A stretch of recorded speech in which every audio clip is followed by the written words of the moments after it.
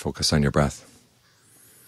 You're turning your gaze inward. All too often we look outside and see what's wrong with that person, what's wrong with this person. But the question is, where is the suffering coming from? And it's coming from inside. Other people can do horrible things, but it doesn't have to make you suffer. It's because you take things outside and bring them in, feed on those. And a lot of times it's junk, or what John Lee would say, they're chewing on something, they spit it out, and then you pick it up and chew on it yourself. And who are you going to blame for that? Okay, it's your own, he said, your own stupidity for picking the stuff up to begin with. You look at other people's behavior, and what's useful about other people's behavior to look at is, one, if you see an inspiring example, you ask yourself, how can I do that too? And if you see something that strikes you as really out of line, you can turn around and ask yourself, well, do I do that too as well? This is what it looks like when someone else does it. It looks the same way when I do it. And this way you can actually get some advantage from being around other people, learning to imitate their good traits and learning how to reflect on their bad traits to see if they reflect on you. And otherwise, just let it go. Your main focus is inside, because that's where the real problem is.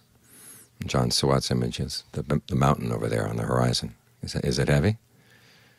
And he says, it's heavy only as long as you try to pick it up. But if you don't try to pick it up, it's not heavy on you. Whether it's heavy in and of itself is not an issue for you. It's you're picking it up and carrying it around. That's the problem. So try to let go of the things outside so you can look into your own habits, because it's your own habits that are causing problems, and your own habits that can be changed. It's not that we're laying blame on anybody. It's simply asking what's the most fruitful way of focusing your attention, where can the work that's done as you go through the day be best focused to get the best results. So we have lots of people here for our monastery. This is a large crowd. So it has lots of opportunities to let your mind wander outside and create a lot of trouble, but also opportunities to learn if you want. Okay, what are from good examples and from bad examples. But again, it also comes back to your behavior, what you're doing with your thoughts, your words, and your deeds. That's the real issue. So keep your attention focused there,